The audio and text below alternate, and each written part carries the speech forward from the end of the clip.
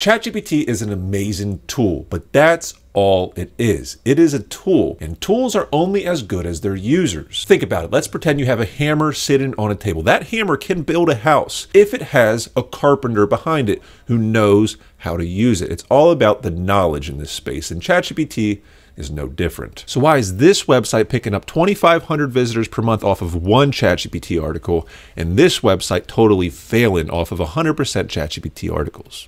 That's the question. And that's what we're going to uncover in this video. That's what's been bugging me this last week. Why am I having success on some websites with ChatGPT, but not on others? So let's uncover it. Let's unwind this thing and figure out how to use ChatGPT properly so we can rank higher and make more money online. So let's jump into it. I'm going to show you something very interesting. This is a content hub that I created for a client over 3 months ago, about 3 months ago. Look here, February 22nd it started.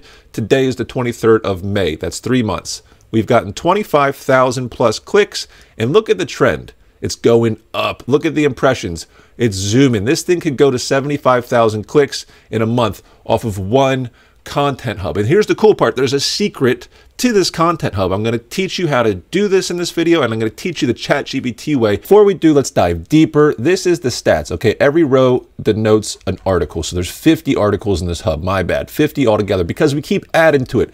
Here's something important. If you show success in a thing, drive harder into that thing. You don't have to reinvent the wheel every time. If you show success, keep doing the thing that's working. Hello. Anyways, the top 4 articles. Look, the yellow one. What do you think the yellow one is? It's a ChatGPT article that we peppered in to see if it would work. It cost practically nothing to do, and it's crazy. The clicks. 2,100 clicks. I'm going to show you the chart for this thing to show you ChatGPT articles do rank, but why do they rank? But before I show you how to do this on your website with ChatGPT, look, this is the ChatGPT article in that hub. It started February 22nd. Where are we now? 88 clicks in one day? 88 clicks in one day. And look at, you tell me, is the trend going up or is it going down? This thing, this one article, ChatGPT article that cost you 50 cents could bring in 4,000 visitors per month. And depending upon what niche you're in, you could have RPMs of $50 in the niche I'm talking about. Highly competitive, US based, right? That's something I want to point out. This is a .com website. This is not an easier, domain out and wherever. This is the most competitive space within the .com, right? You could earn $200 passively off of this one article every month, and you spent 50 cents. So naturally you should be thinking, all right, fine, Jesse, you did it in ChatGPT, and then you backed it out and you edited the heck out of it. You spent hours, but that's not the case. I spent 5 minutes editing this article and pushed it live and let it sit. So if we were to go back in time when I created the article, this is how I did it. I said, hey, I just like to say hi to ChatGPT sometimes. Give me the top 10 beaches in Washington for surfers. And it says, sure, here they are, Westport and all these other things, and it tells you a little bit about it. Great. Give me a list of the top 10 beaches. Here you go. Great. Give me the unique things about each of these beaches. Great. It gives me all of them, right? Write a detailed article outline for this article. Blah, blah, blah, blah, blah. Boom. And then I would merely say, write section 1 in a conversational voice, right? This is exactly what I did. This is exactly what I did. Watch, write portion 2. Write portion 2. There's nothing fancy about this. So why did it work? Why does it work for some websites? Why doesn't it work for others? Before we go on, there's always people in the comments hemming and hawing about, oh, it's AI content and Google doesn't like AI content. Look, Google said they don't care. They just want it to be helpful. They want it to be helpful content. They don't care if it's AI. You can use AI to assist your process. They even said this, right? Just make sure it's helpful content. And that's the key.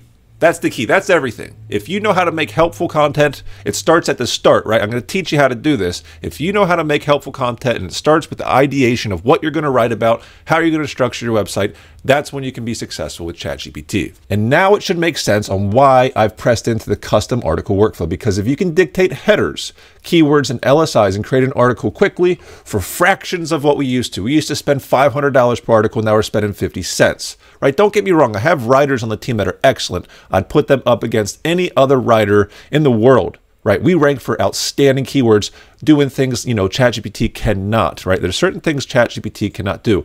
But for general articles like the top 10 things, right? Those are listicles. ChatGPT excels at doing them. And using tools like the custom article workflow, the quick article workflow, makes your life so much easier. You can bust out 10 articles in a day, no problem. But the point that you need to get to is this. Listen to me. You need to get to the point where you have 100% clarity on what you need to do to achieve your goals. If you don't, there's a big problem. There's a schism. There's a big separation between what you need to do and where you are right now. You need the knowledge to go forth and do it.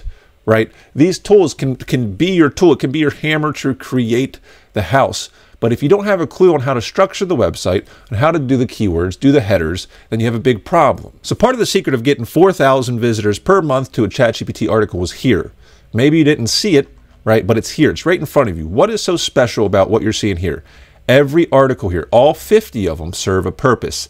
These have gotten no impressions, no clicks, hardly at all. Look, how many of these have really stunk up the place? What is that, like 20 of them?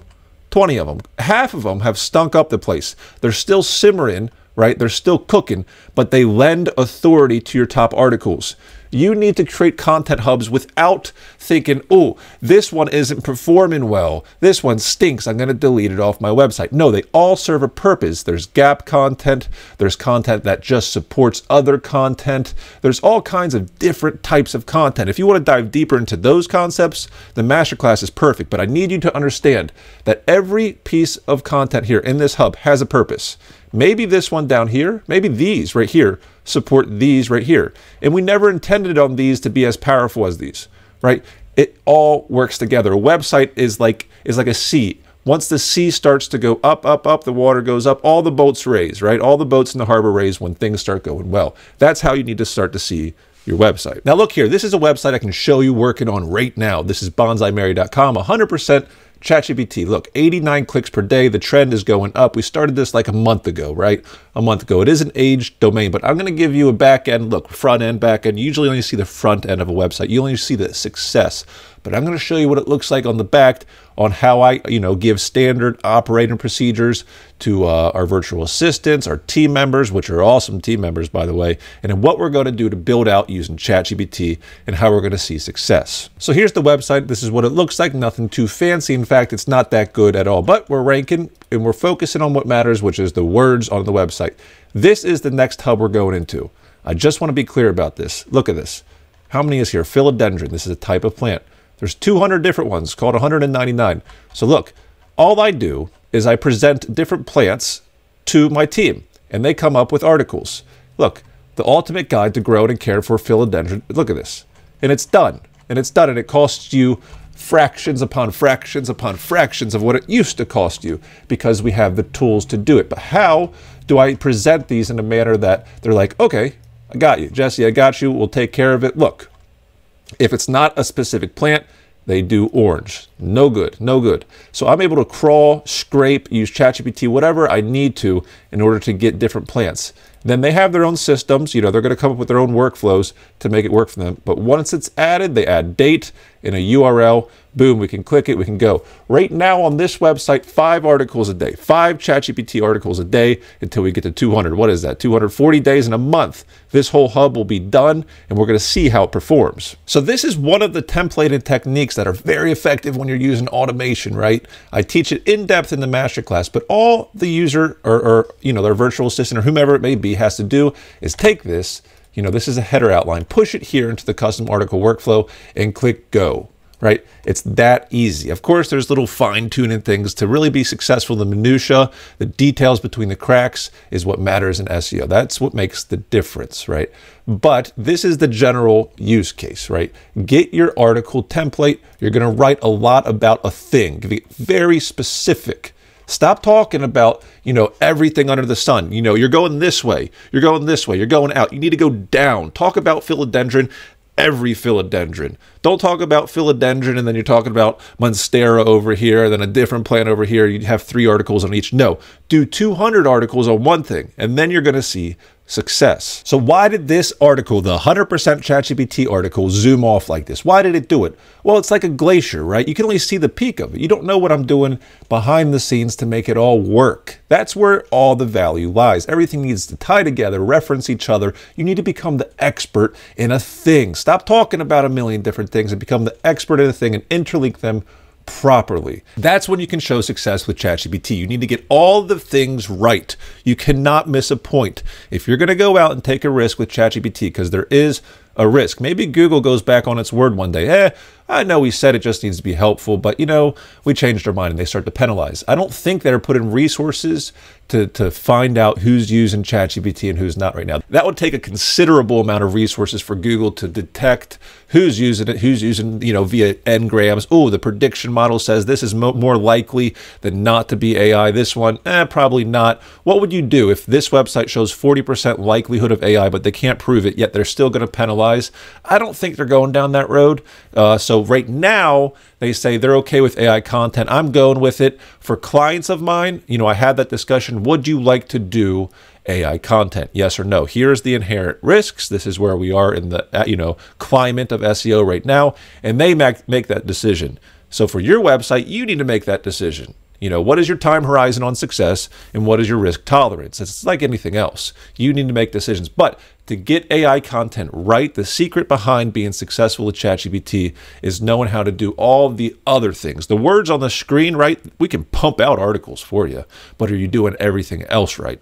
That's the key. So if you like this learning style, check out the masterclass. You get a over-the-shoulder look at what I do on the daily for clients, what our team does on the daily, as well as the Maverick method, which is a very sequential way of creating articles. We get into the weeds, like the actual words on the screen, how to craft them, where to put them, what needs to be where. And check out the quick article and the custom article workflows coming out very, very soon. Make sure to join the newsletter at the very least. I appreciate all of you. Thank you for subbing. Thank you for liking and sharing the videos, and I'll check you out on the next one.